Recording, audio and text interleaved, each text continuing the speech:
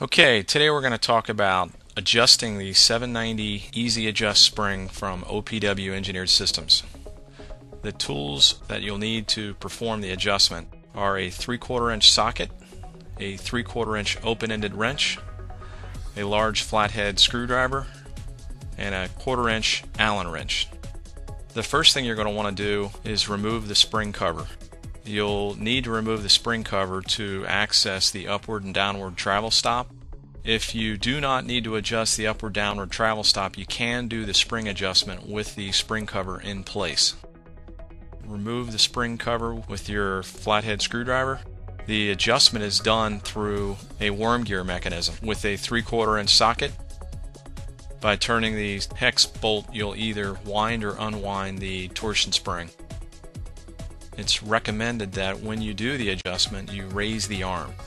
By raising the arm, you're removing the preload from the spring and makes it easier to turn your wrench. So lift the arm, apply your 3/4 inch socket, either wind or unwind your spring to add or decrease the spring tension. Another nice thing about the 790 is it has an integral upward and downward travel stop. The first thing we'll talk about is the downward travel stop. Basically just consists of a 3/4 inch bolt. By moving that bolt in and out, it affects the downward travel of the arm.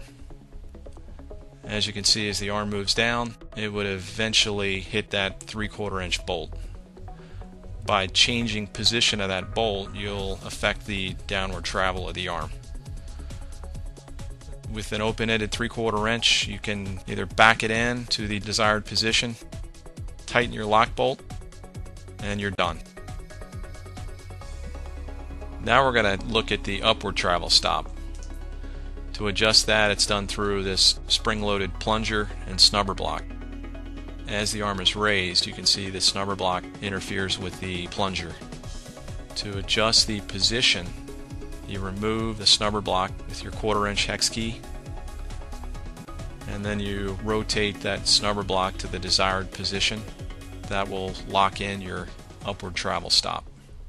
After your adjustment, replace the spring cover with your flathead screwdriver and you're all done. It's that easy.